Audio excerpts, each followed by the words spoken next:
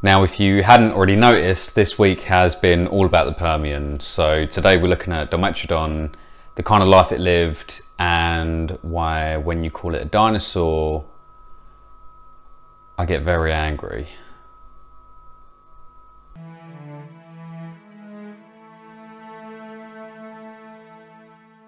Now, the Permian period was an interesting one since Pangaea had not long formed, arid deserts covered most of the land, and for the first time in history, vertebrates completely dominated the land. Now, the way that they did this was by making some changes in how they maintain moisture.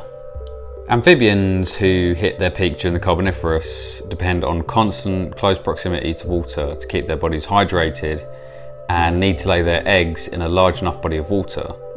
But by evolving waxy plates of keratin that retain moisture better, and by forming a hard shell that contains the amniotic fluid without being kept in water, they could go out exploring. Now, forming this hard shell is actually what gave them their namesake, amniotes. By the start of the period, these new reptiles had managed to outcompete all other terrestrial animals and split into two groups. But I'll get into that in a minute. First, let's take a look at the Permian's poster boy.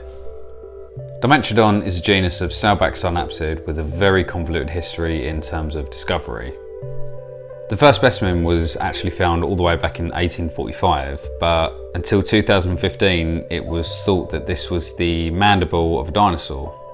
The species actually described was by Edward Drinker Cope in 1878 when he named Dimetrodon rectiformis, Dimetrodon incisivus, and Dimetrodon gigas. Now, it's well known that despite his vast contributions to the science, this guy was kind of trigger happy when it came to naming species due to his dick measuring competition with Othniel Charles Marsh.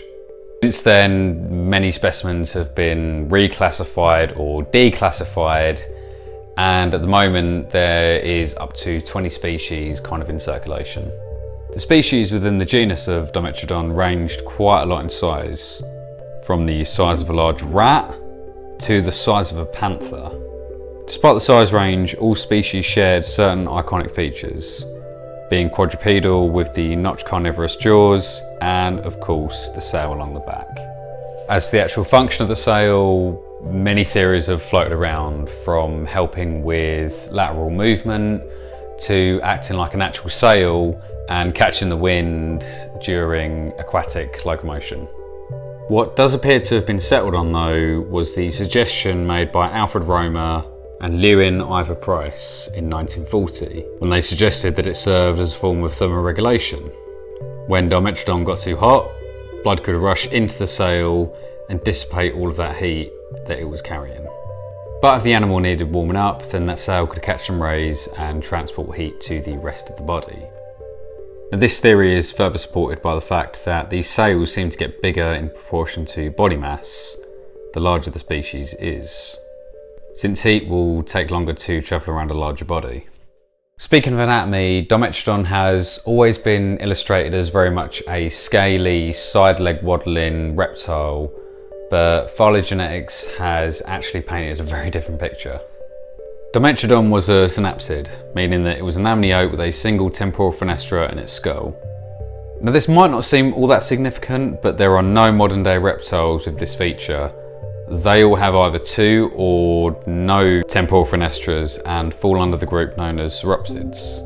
Sauropsids are the group that we colloquially call reptiles, including dinosaurs and, by extension, birds. Synapsids, on the other hand, are distinctly different nowadays, mostly in the way that they swap the scales for the hair, and for the most part gestate their young inside their bodies rather than in hard-shell eggs. These are also known as mammals. So, as a synapsid, Dimetrodon was actually more closely related to us than any reptile that came after it.